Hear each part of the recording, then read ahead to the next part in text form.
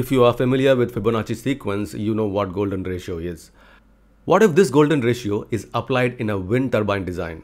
Turns out that we can make a really efficient turbine that gives maximum efficiency even in low wind speeds. I tried making this with a chart paper. It's easy. Cut 3 circles from a chart.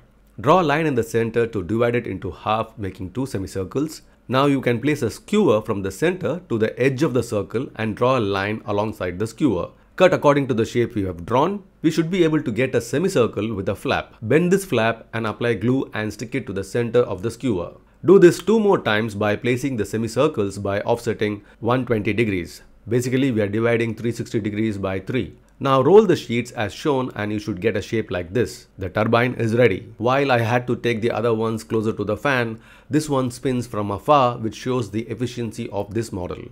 Want to know more about the other innovative turbines I have made using basic stationary supplies? Watch the full video, the link is given in the description.